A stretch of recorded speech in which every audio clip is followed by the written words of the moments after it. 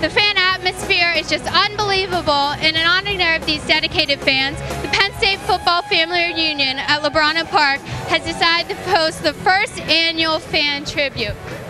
Alongside me today is Blair Thomas, and the first people we are going to recognize today are the Lion Ambassadors.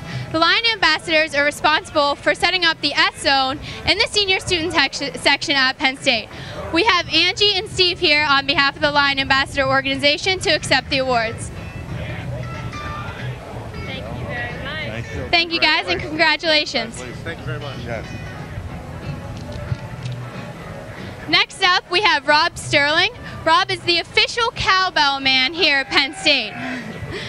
Rob was an Indy Lion mascot from 1984 to 1986, and he started playing the bell during basketball games because he didn't think it would be loud enough to have at the football games. However, when Rob is a Penn State alumnus, he came back when the upper addition to Beaver Stadium was added. He decided to start playing the bell and has been doing it ever since. So congratulations, keep ringing the bell, and here's Blair to present with the award. Yes, congratulations. Thank you very much. Thank you. Here, guys. Finally, we would like to honor the group known as the 12th Men of Penn State. These are brothers Sean, David, and Paul Duda, also known as the Big Uglies, along with Ralph Jopa DeFranco. The Duda brothers grew up in State College and were students at Penn State during the glory days of the 1980s. Soon after they graduated, they began suiting up as the Big Uglies. So congratulations, guys, and here's Blair to present you with your award today. Congratulations,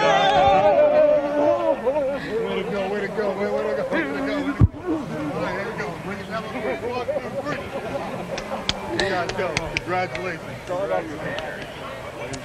Congratulations to all of you guys here today, and thank you for your spirit. We'd also like to remind you that all Penn State fans are welcome into the celebration inside the LeBron Park 2 hours before the game and have fun family tailgating experience.